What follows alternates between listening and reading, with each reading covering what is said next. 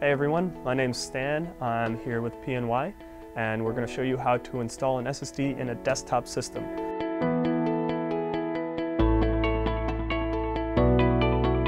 So first thing you're going to do, remove the bolts if you have them, take off the cover,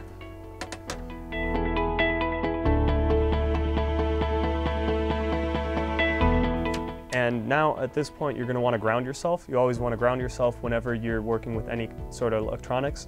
All you need to do is touch the metal part of the case and you should be fine. We're going to take the inside of the case and we're just going to open it up in our lab bench here just to make it easier for everybody to see.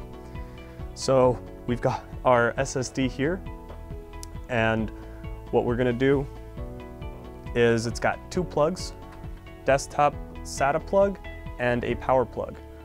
The power plug connects to the power supply and the SATA plug connects to the motherboard for this, where the SATA ports are, which are right here on this particular motherboard. All you're going to do is plug in the SATA cable. They're keyed so they will fit only one way. Once you plug it in on both sides, you've installed your SSD.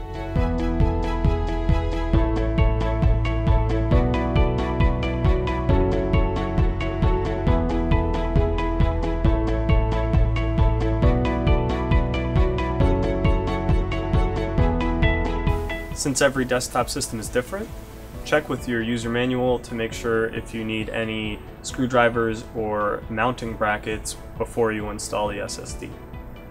Refer to your manual to determine the best way to install your SSD in your system. Thanks for watching.